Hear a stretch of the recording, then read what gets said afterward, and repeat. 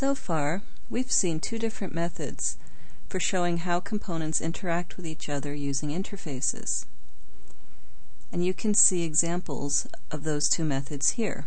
At the top of the screen, we have an assembly connector with the ball and cup notation that represents the interface through which component 1 and component 2 interact. And at the bottom of the screen, the interface is represented in a classifier box, and component 1 and component 2 are connected to the interface using realization and dependency arrows. There's another method that we'll look at in this movie. You can list a component's required and provided interfaces inside the classifier that represents the component. And this can come in handy if you want to model a high-level view that stresses the dependencies among components.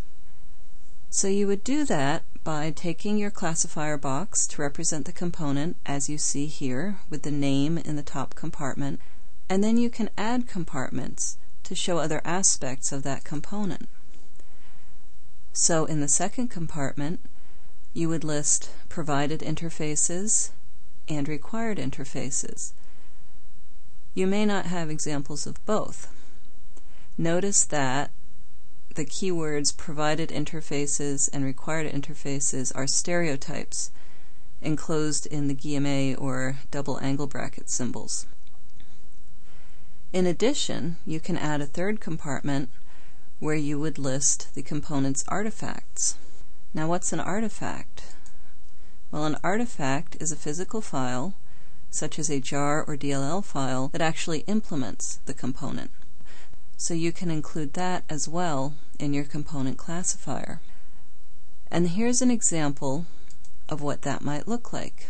Here we have a component called Client Management, and it has both provided interfaces and required interfaces, one of each. The provided interface is Client Services. The required interface is User Authentication. And its artifact is clientmanagement.jar.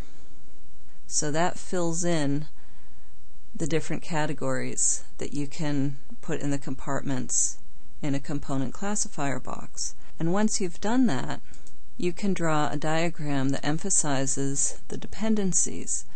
In this example, there's a component called Order System, and that has two required interfaces, Customer Lookup and Product Lookup.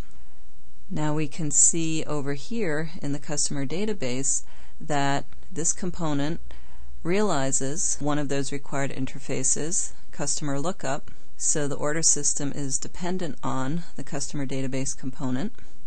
And similarly, the inventory system realizes the required product lookup interface required by the order system.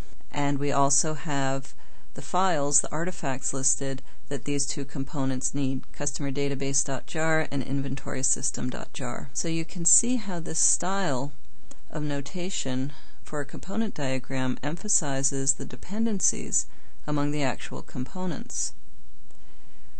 This style gives a relatively high-level view that lets you look at and manage the system's configuration, watching out for possible deployment issues. As you can see, this style shows you which components and artifacts, those files you need to implement the components, are necessary when the system is deployed.